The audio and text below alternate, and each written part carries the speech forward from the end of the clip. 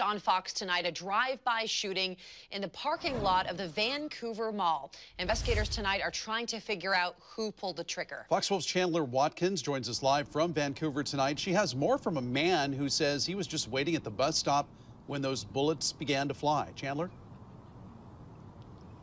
That's right. Eric Olson says he didn't see the gunfire, but he did hear those several shots being fired, and says the next time he is at that bus stop, he's going to be a lot more aware and a lot more cautious.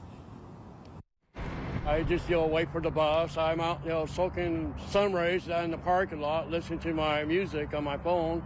All of a sudden, I heard this pow, pow, pow, pow. Vancouver police are investigating a drive-by shooting that happened in broad daylight in the Vancouver Mall parking lot.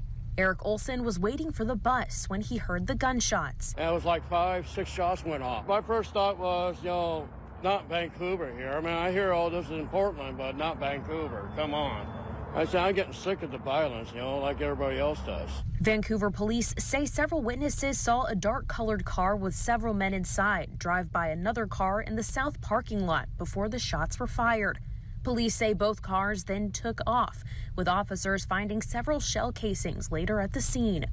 At this time, no injuries have been reported and no suspects have been identified. The Vancouver Police Department's Safe Streets Task Force is working on the investigation. I don't feel unsafe just because everyone has their own agenda, and it hasn't interfered with my business yet, so I'm not concerned with it. Mariah Hassan owns Miss Mo Beauty Lounge across the street from the mall. While she didn't hear Thursday's shooting, she admits crime has been steadily increasing in the city. It's getting out of control. I was born and raised in Northeast Portland, and I came over here in like '06, and just the changes that have been happening and the violence and crimes, it's out of control.